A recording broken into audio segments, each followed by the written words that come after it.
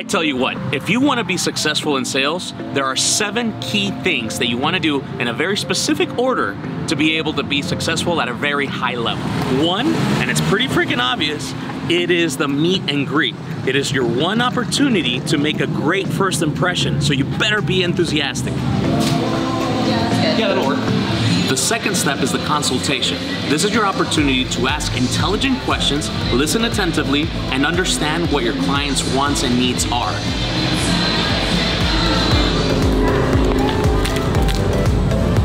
Third step is the presentation. Now that you have everything you need to know about their wants and needs, all you have to do is find the perfect product that matches their wants and needs, and you present it with enthusiasm, energy, and fun.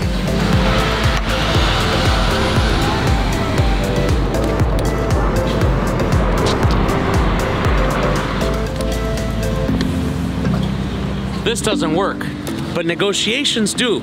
And all you have to do, as the 4th step, is to sit down, ask some more questions, figure out what the value is of your product, and if you did a good enough presentation based on their needs, there's very little negotiations.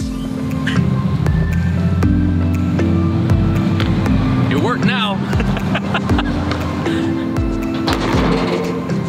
Step number 5 is closing. Should be the most easy part of the whole thing, because if you did a proper presentation and a good needs assessment, you should be okay. However, for most salespeople, it's the toughest thing to do. Ask for the signature. Step number 6 is delivery. All you have to do now is make sure that whatever you promise your clients, you deliver on time, and you exceed their expectations. That way, they're super happy with their purchase.